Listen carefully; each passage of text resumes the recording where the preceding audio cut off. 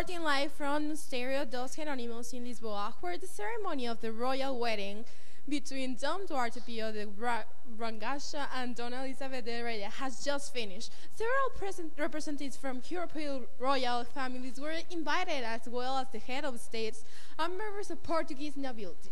A crowd has gathered in the Belém to see the royal couple. Dom Duarte and Dona Isabel are currently at the reception treating to the guests number of the national products. It's all for now in this live report. We will keep following the celebration here in Belém.